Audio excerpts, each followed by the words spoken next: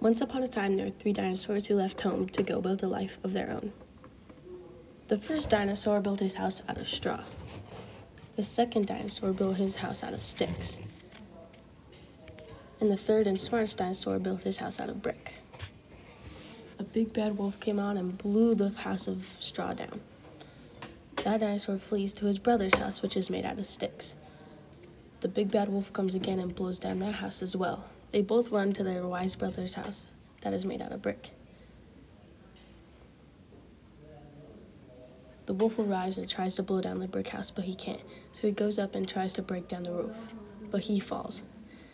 The 3 dinosaurs live safely.